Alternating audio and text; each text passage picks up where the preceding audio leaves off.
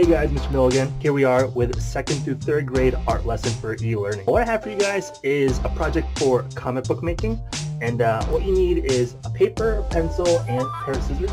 Give me one sec. Paper, pencil, and a pair of scissors. Most of you guys have seen this book already, but I just want to show you guys again. I did this on 2013. This is Thor. It's really cool.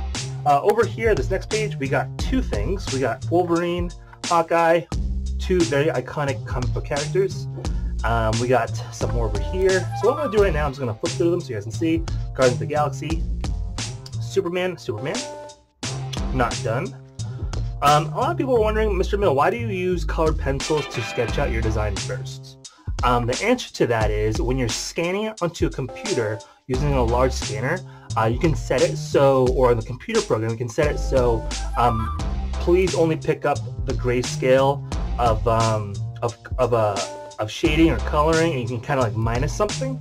So if you want to like minus a red or minus a blue, kind of like how green screens work, you can kind of like minus one of the colors that you use. So red's really popular and blue's really popular as well. That's why this blue line art kind of comic book issue type of paper is in blue, because you can like subtract it from where you scan. Over here we got Toothless, Stitch. Over here we have Pikachu and Stitch doing handstands. Really cool. There's a glare. Sorry. We got Disney World Castle. We got a T-Rex. Don't know what he's doing. It's been so long, guys. I apologize. World of Warcraft. Somewhat still into it. So there's that. Boba Fett. More World of Warcraft. I was in this like interior decorating phase. When it comes to drawing, I thought it was really interesting. Sonic, Hedgehog, and Tails. This is going to be a library. I'm not sure if you guys can... Oh, it goes this way. I'm not sure if you guys can see it. The reason why I keep turning around is because the computer is like monitoring this camera. So I can see what I'm showing you guys. Over here we have Hogwarts. It's unfinished at the moment because I did give the original to someone else. And so I'm redoing it again. And then Harry Potter, obviously. This is the Weasley house over here. Kind of cool. And Hogwarts, the bridge. Gringotts, Bank. And you guys probably know where this is. This is Diagon Alley. And over here we have Hogsmeade. Really cool. This is based off the park. As you can see, you guys can take a real quick look and kind of tell where everything is. Like there's a candy store, there's that Three Broomsticks restaurant, there's the bathrooms. Just a quick preview of what I used to do, or what I wanted to do. Never got into anything bigger than that. So, we're doing comics today. I want to show you guys how to build them first. Again, you need a piece of paper, pencil if you want to draw later. Got my pencil. And I got a pair of scissors. Step number 1. You're going to fold the paper in half. Here we go. Just like so. You want to try to be as precise as you can. If you're off a little bit, just like how I am, that's okay. So now, paper's folded in half like a book. What you're going to do is you're going to fold the front cover, so hold it like a card. Hold the front cover, take one piece of paper, so you notice how the other piece of paper is right there. Fold this half towards the spine, just like this. And then flip it over. Now this is the back of the card. Think of it that way. And then fold that back half to the spine as well. You want to open it back up. Okay. So it doesn't matter which way you hold it. If you want to hold it this way, or hold it this way, it doesn't matter. My preference, I like to hold it so there's like a little mountain on the middle part, and then the two creases on the sides are kind of like going inwards like that. That's my preference, but it doesn't matter. You can do either this way or this way. Both sides work. So what I'm going to do is that I'm going to take this flat sheet of paper, I'm going to fold it long ways, you're going to open it up, just like this, and fold it like the first fold we just did. You can follow the crease that you did before. So again, fold like a card, normal card like this, and then you already have the creases all done already. So next step, where there's a crease, you're not going to cut where the opening is, you're going to cut where the crease is. So I'm going to turn my paper like this. I'm going to take my pair of scissors, cut from that crease and where that fold is, just like this. You're going to stop where those creases intersect. What you're going to do, you're going to open it up, and you see kind of like a mouth going on. You guys see that mouth? Whoop, whoop. Alright, here comes the fun part. What you're going to do, you're going to rotate your piece of paper so it's like long ways, like a letter, just like that. Now, I want you guys to hold the paper so there's a mountain in the middle of the paper like this, to pinch both sides so the mountain comes up, like that. Once you're holding it like this, so hold this side, come up, like that. Okay, I'll do it again. So letter, pinch like this, curve up like that. And you're just gonna push these ones together like this, and then fold that last half back.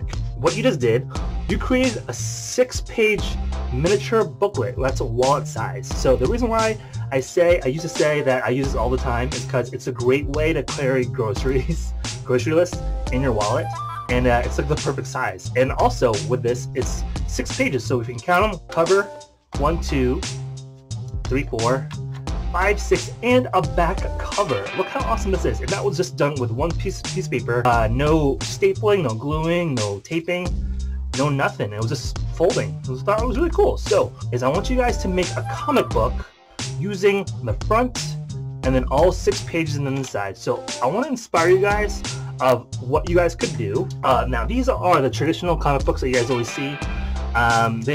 They're very rare nowadays.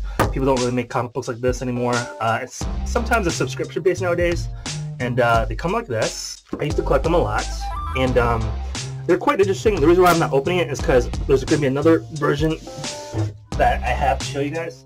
This is a graphic novel. Graphic novels are basically 4 or 5 or even 6 comic books combined together and published under one, kind of like a hardcover spine or like a bigger collection. So that's why they look like this. So graphic novels, if you guys did not know, they're just basically multiple comic books in one.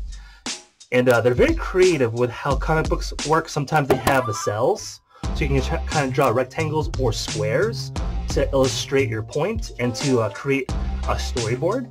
Some people use an entire page like this. Sometimes they utilize the space. Sometimes they put squares or rectangles inside a bigger picture.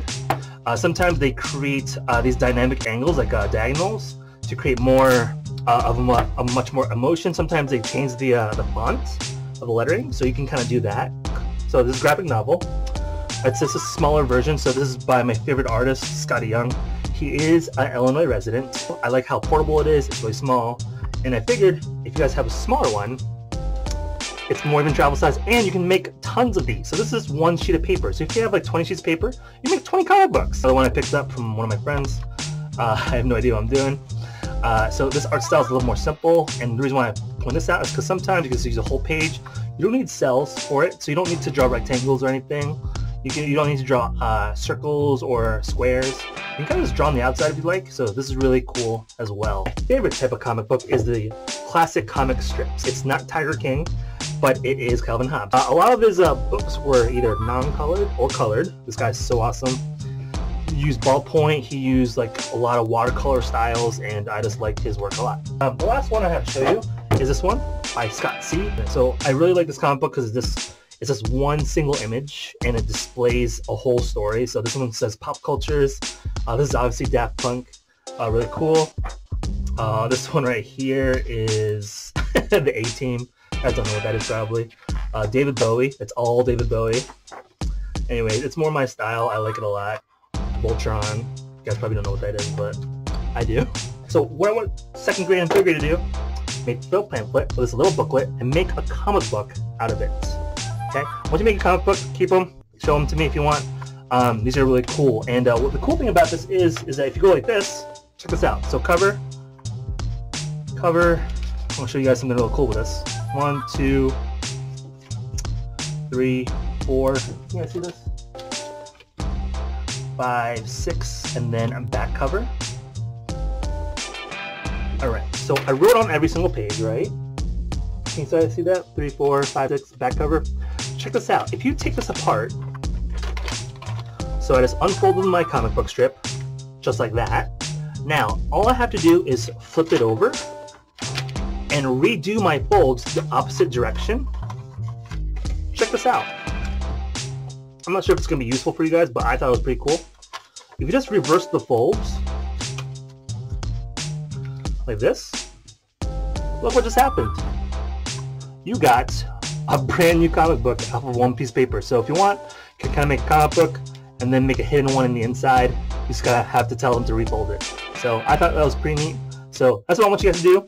Let me see what you guys come up with, and maybe I'll make one too. I don't know. I've been pretty busy with Baby Carter, but anyways, that's all for now. If you guys want to see the previous video, which is K through 1, you guys can take a look at that. I don't see why second and third grade can't do it.